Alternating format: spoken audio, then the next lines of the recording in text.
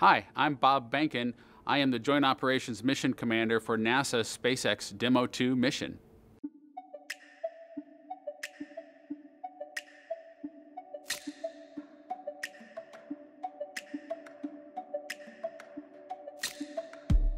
So Doug Hurley and I are about to take NASA's SpaceX Demo 2 mission to the International Space Station. During that mission, we'll perform some checkouts, everything from a response to a fire on board to flying close to the International Space Station manually. We'll make sure all those systems are working during the test flight so that the future missions will have them available even if they don't plan to utilize them.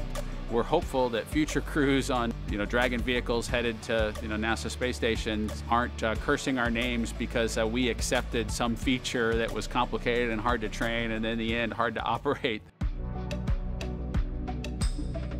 In the Air Force environment, flight test environment, there's always a balance of managing risk as you go forward to execute a test point and figuring out a way to collect the data and do that in the calm, cool, collected kind of test environment with experienced folks before a pilot ends up someplace a little bit more complicated with a lot less resources.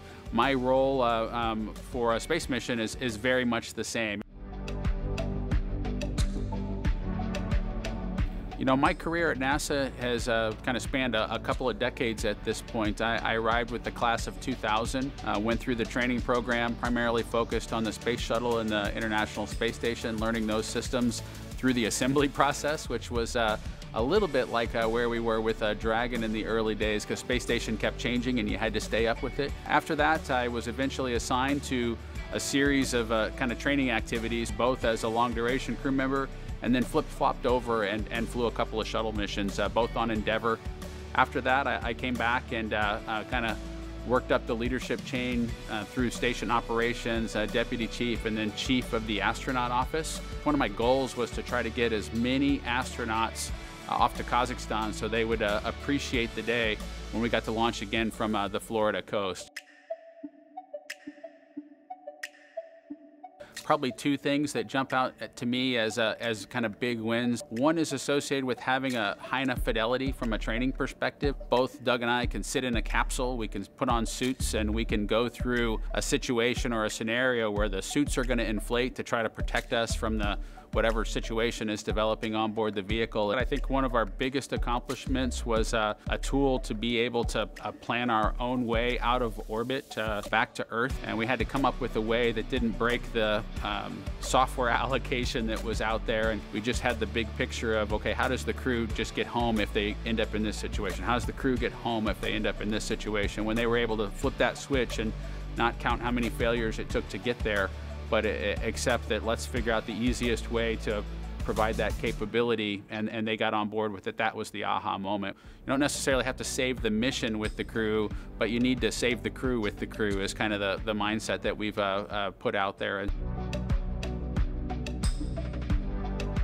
It's really kind of designed that launch day is kind of relaxed. So we'll get up, have a little bit of exercise probably, or breakfast and then some exercise, be able to do some last minute phone calls. We'll probably have lunch, review, weather briefing of some sort to understand what our weather's going to look like. We'll hear anything associated with the vehicle, kind of technical detail wise. We'll get a little bit of an early read on that before the formal process of getting the suit on and then heading out to the launch pad. For me, having launched a couple times on vehicles, the second time was definitely different than the first time in terms of relaxation associated with the mission. You're doing that for the first time, you can feel a little bit guilty of, hey, should I study one more thing, or is there one more piece of information I should get? So that's definitely different between where I was on my first flight and where I'm at right now.